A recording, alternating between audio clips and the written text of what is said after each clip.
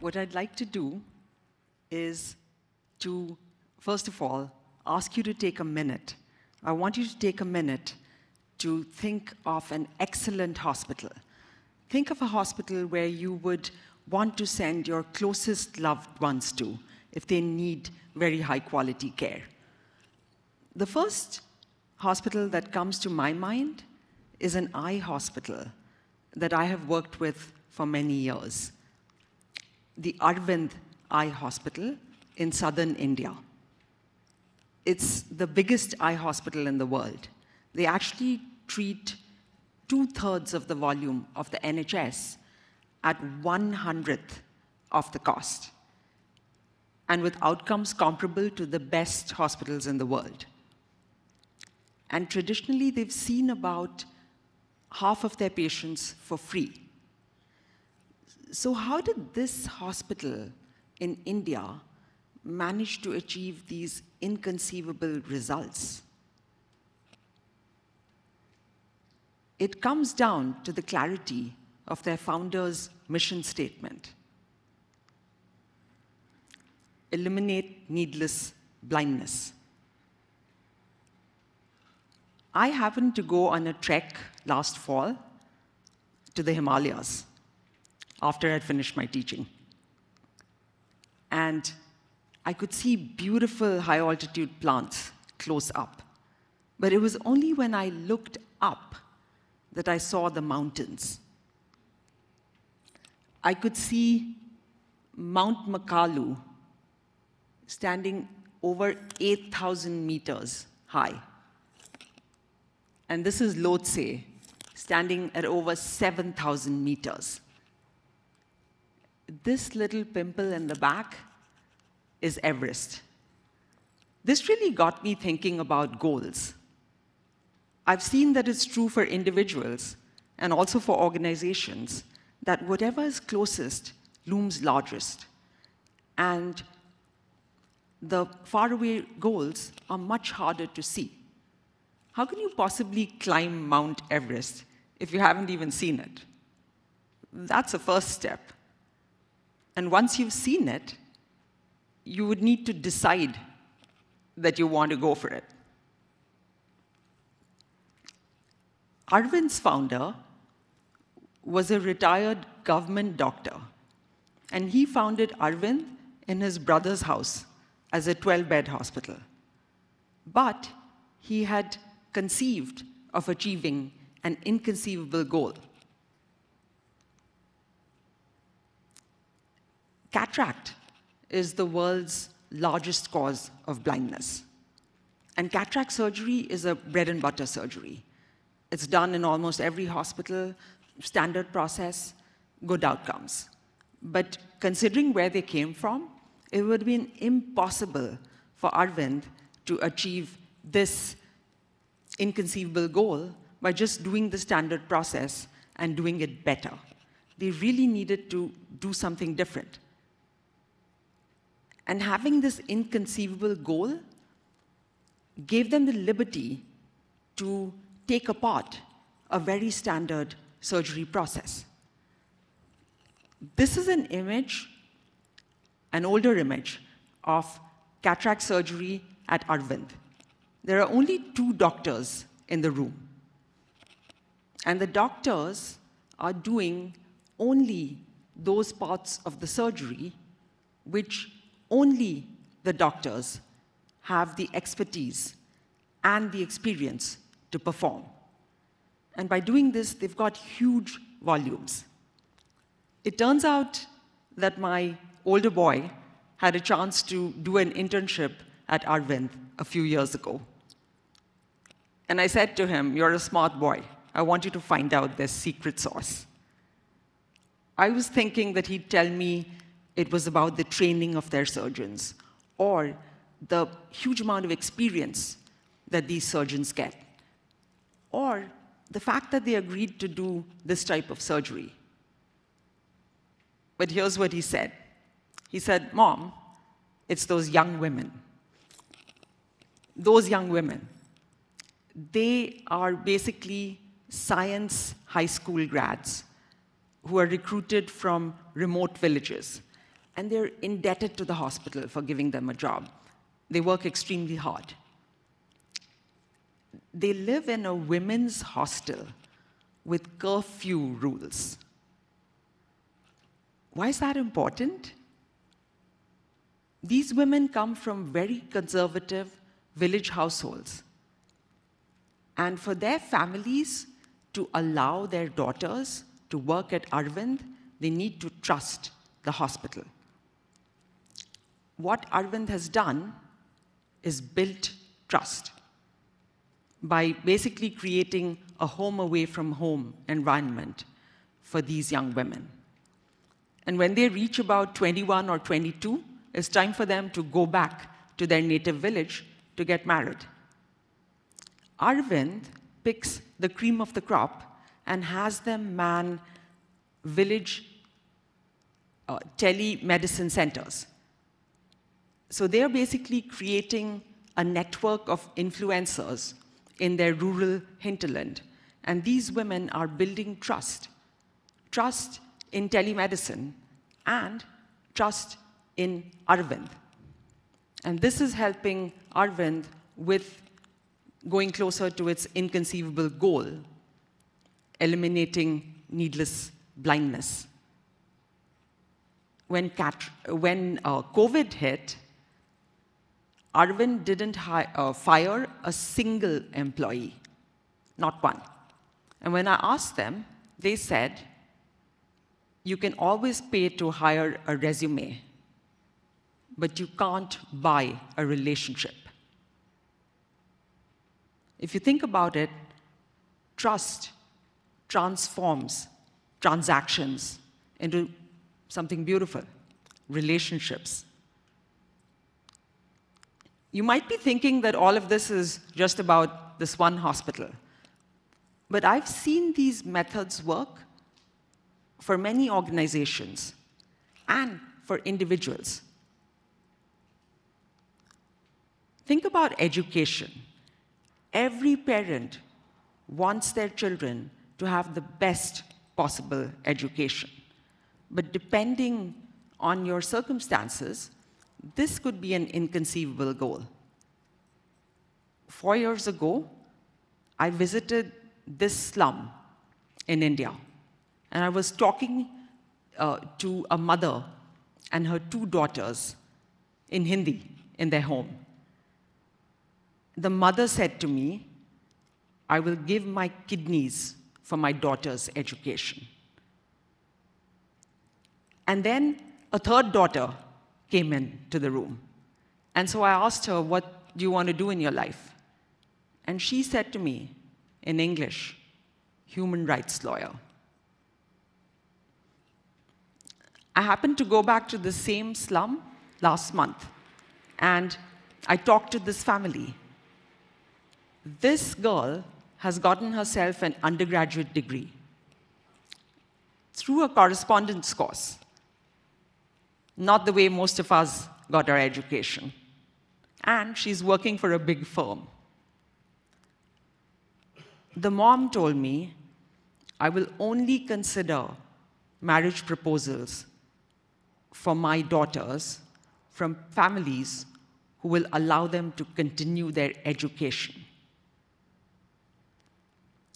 If you think about families like these and the ones that the young women who work at Arvind come from, they're very conservative families. And for a girl child, the dream is a secure and sheltered life and marriage. Just think about the trust that they have bestowed on their daughter to let her go out and work.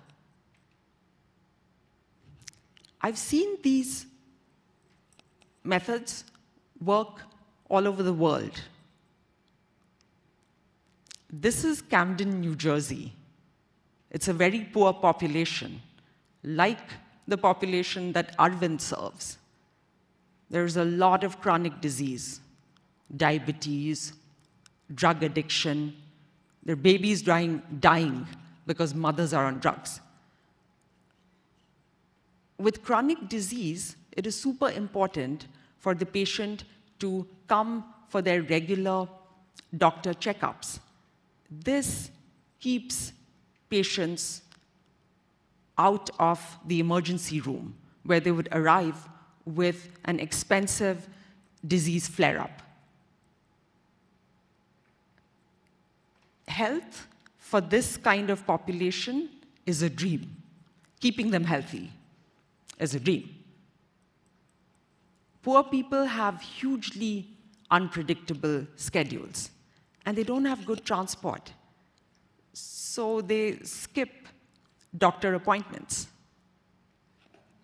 The Cooper University Hospital, located in Camden, decided to use a method that was developed in the US to tackle this problem: shared medical appointments. In a shared appointment, a doctor gives one-on-one treatment to each patient, but they're in a group of patients who share the same disease. So it's individual attention, but it's not private. The doctor obviously saves time because they don't have to repeat common information.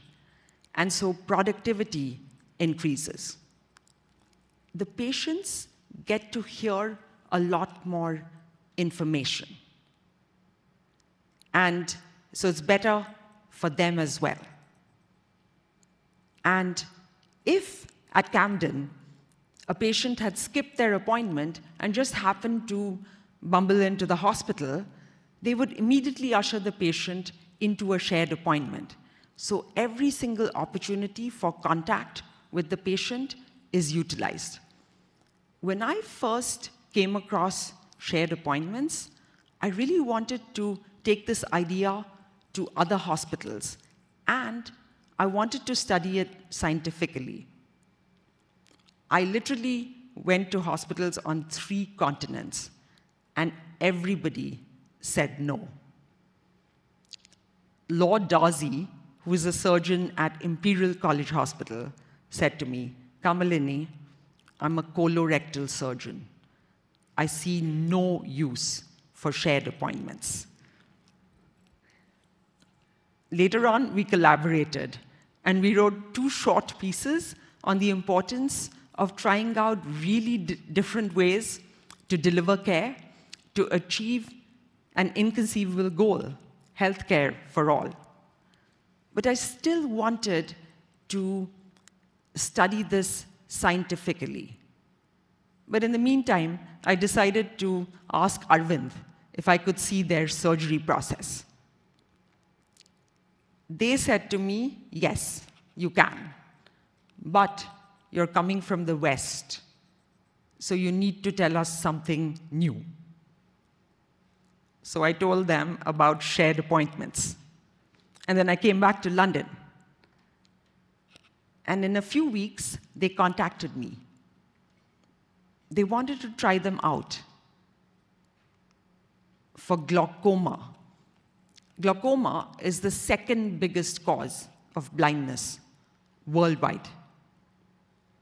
It is an incurable, irreversible, hereditary disease.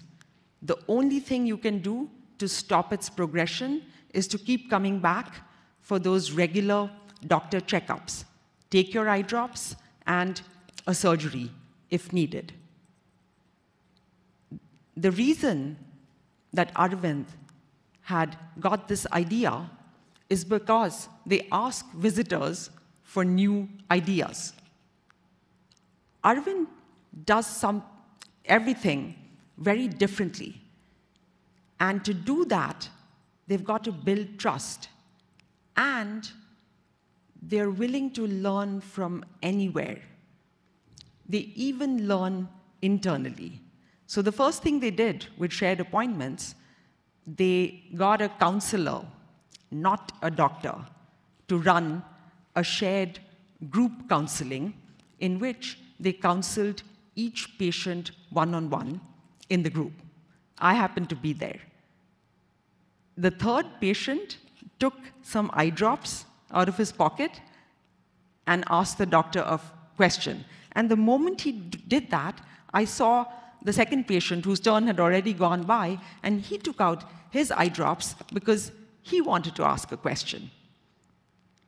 There was one woman who said that she'd had glaucoma for 20 years. And another patient said, "Can you see?" And she said, "Yes, I can. And I've taken my eye drops every day, twice a day, for 20 years." Arvind could see the impact that her statement had on her peers. They decided to do another weekend pilot with a doctor. At the end of this pilot, I asked Dr. Kavita, "What do you think?" She said, "It felt like a wedding." If you've ever seen an Indian wedding. But they did more pilots. And eventually, we ran a 1,000-patient trial where we compared shared medical appointments against usual care for glaucoma. We found that patients in shared appointments were asking way more questions. They were nodding their head way more in engagement, and they were 40% less likely to not comply with taking their medications. I talked to some of these patients after the trial ended, and a couple of them told me that they had asked relatives to go and get checked for glaucoma after being in a shared appointment. And one of them told me, "I found a friend." The reason that Arvind did this massive trial goes back to their mission statement. They share all their ideas with everyone. They don't care who eliminates needless blindness. But to share ideas, and good ideas, they need evidence. We had created evidence. The WHO has gotten interested in shared appointments, and we've written with the WHO about shared appointments, which further advances Arvind's goal. I've shared with you how Arvind and other organizations and individuals have gotten closer to their inconceivable goals. You need to find your Everest, and you need to decide that you want to go for it. You'll need to do things differently. And to do that, you'll need to build trust. You need to be open to taking ideas from practically anywhere. If you do these things, you'll get closer to that inconceivable goal. Thank you.